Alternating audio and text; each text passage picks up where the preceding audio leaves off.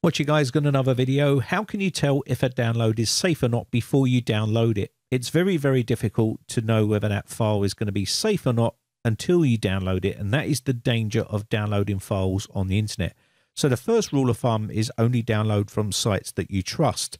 And this is what we're going to be covering in this video. I'm going to show you all of the risk that you go into when you're downloading files. So the first thing we're talking about is downloading from trusted sites. You can see here, if I wanted to download VMware Workstation, there's a variety of different places to download VMware Workstation. You've got third-party download sites like these, which are packed with adverts on here, and sometimes the executable files are also packed with PUPs, unwanted programs. They sort of pack them in with other sort of downloads. When you download the actual file, you'll get a PUP downloaded in there as well, which installs other programs or unwanted programs on your system. That's why it's important to download from the source, which is the creator of that file. In this case, it will be VMware website. You can download it from there.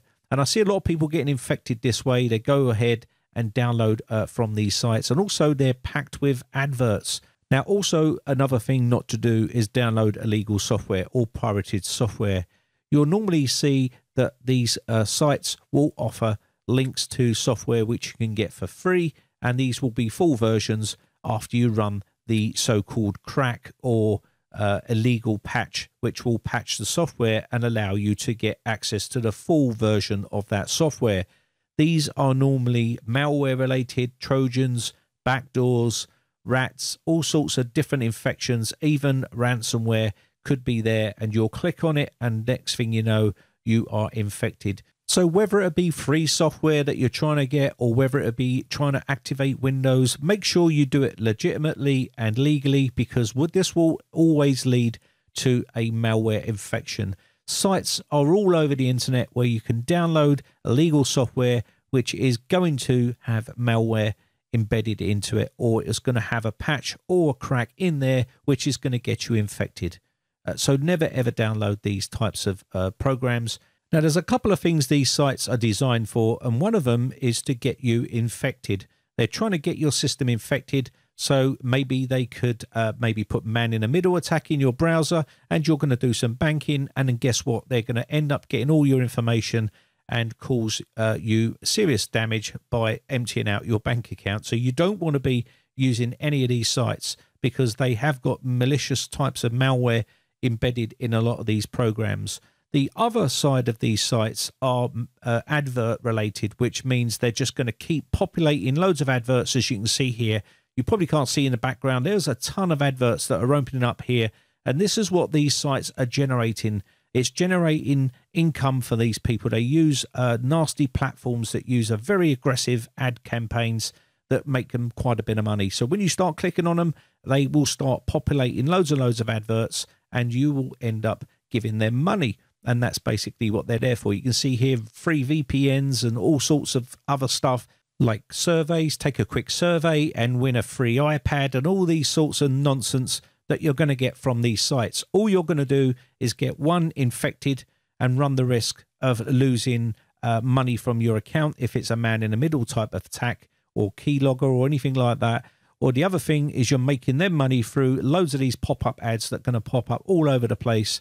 And this also generates them income. These are very aggressive ad campaigns.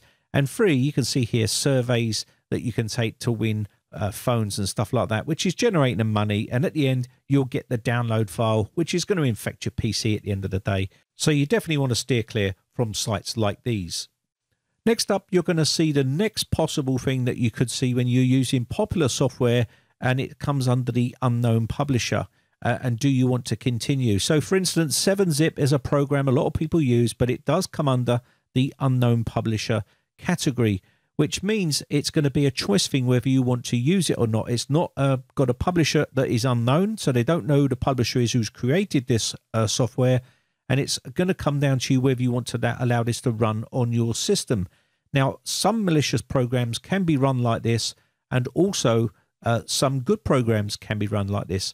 But it just depends whether you're going to want to run those on your PC. It's going to come down to your personal choice and also a bit of common sense. whether you want to use it or not. If you don't, then steer clear of them. But you can see here, another thing you can do is scan your downloads. You always want to check your downloaded files that you've downloaded from the internet. You can run them in a sandbox and install them if you wish. That's another option you've got here.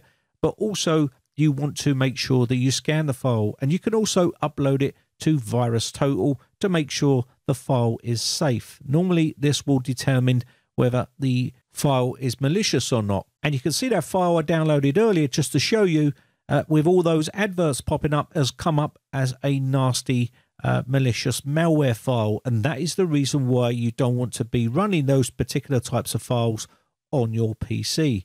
Now, you can see here malicious Trojans. It's also got some other names to it, but really, as soon as you see anything with nasty names on them like that, you want to back out and don't click on it or don't install it on your system. It's that simple. Sometimes what's going to happen here is you're going to drop it onto the system, and your antivirus program will automatically sometimes detect that this is a malicious file and delete that file for you. This is not always the case. Sometimes it doesn't do that, and you get a split second where you can click on the file and then you're infected. So you have to be very, very careful. And sometimes Windows Defender's not the fastest at detecting files. You can see the delay it had on that particular type of file before it actually detected it and said that it was malware. So you've got to be very, very careful there. Next up, you're going to hear the word false positive. Sometimes software that is created comes under the category as the type of program it is going to be flagged by, say, for instance, your antivirus program. And these are normally password type programs like Neurosoft that makes loads of programs to find your license keys, also to find a password for your mailbox and your browsers and things like that. And these are generally used for recovery. You can see here when I try to download it, the antivirus program is deleting it and blocking it. And the reason why is because the nature of the program. And you may get someone using the terminology false positive. This means that it's a false result and the software is safe to use. Now, don't take my word for it or anyone else's word for it. This comes down to your own common sense and your own discretion whether you want to run this on your system or not. Whether it's false positive or whether it's an unknown publisher, these are all choices that you have to make yourself. You can upload this to VirusTotal.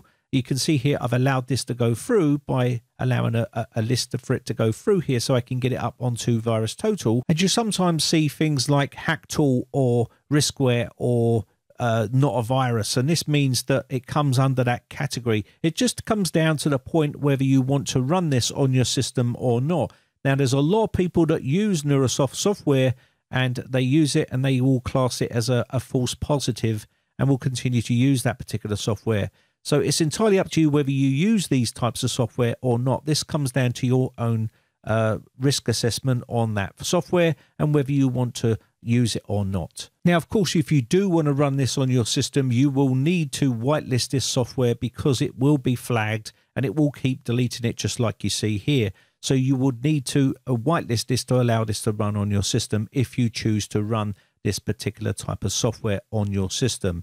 Just bear that in mind. Just do your simple evaluation. Where did the file come from? Is it a trusted site?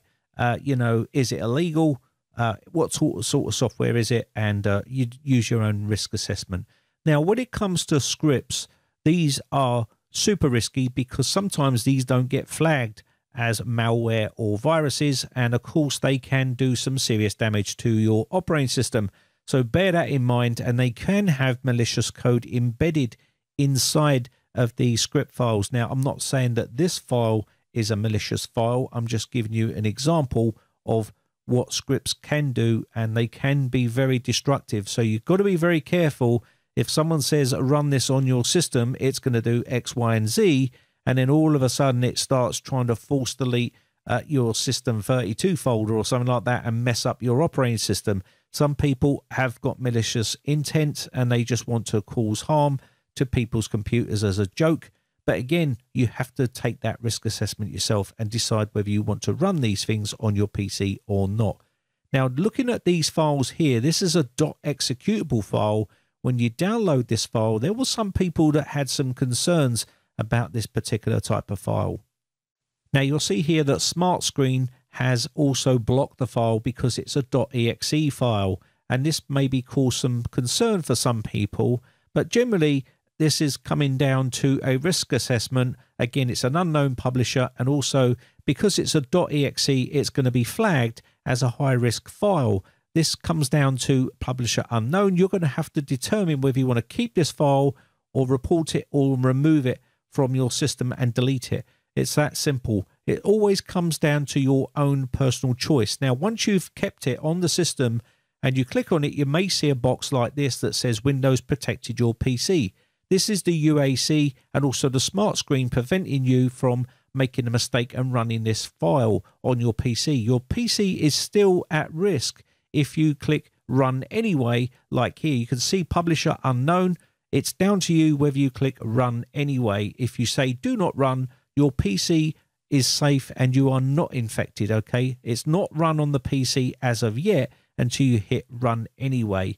That's why it's important to leave UAC on and also leave Smart Screen on, which I see a lot of people disabling, which actually keeps you safe. Now, if you click Run Anyway and it opens up, you're going to see another box saying User Account Control, Publisher Unknown. And now you've got the choice whether you want to say yes and run this on the system or click no.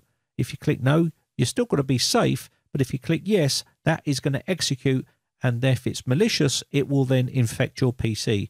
But if it's known as, say, for instance, an unknown publisher or a false positive, your PC will be safe and you'll be okay to use that file. So it all comes down to risk assessment on your own behalf, whether you want to run it on the system or not. That's why it's important to have a good antivirus program and a good firewall so you can see what's going in and out of your computer. You can also use programs like Process Explorer from Microsoft to see what the files are accessing your internet and going in and out of your computer to see whether they're malicious or not. And this is a good way to determine whether you have installed some sort of malicious program on your system. It will be running in the background and you might get detected inside here, and then you know how to deal with this program. You can then kill that process and remove it from the system and run scans on your PC.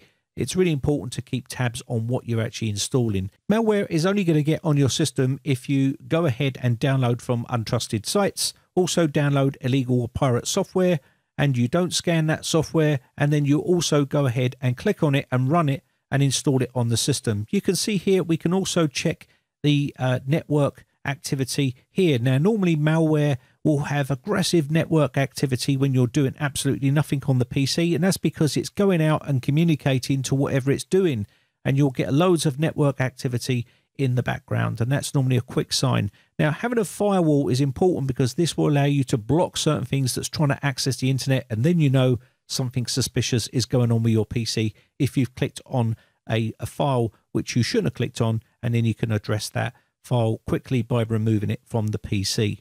So when it comes to protecting your computer and your data, the best thing to do is use a good security package with a good firewall. Windows firewall is really not good enough, and using a good security suite is also going to protect you from malware and other malicious types of content out there on the internet. Also, using a bit of common sense, maybe running programs into a sandbox before you install them on your main PC or a virtual machine, or even maybe running scans and upload them to VirusTotal before you actually commit to anything. And of course, at the end of the day, you can always use that common sense to evaluate whether you want to install that on your system. Keep regular backups of your data and everything should be fine. My name has been Brian from briteccomputers.co.uk. Thanks again for watching. Bye for now.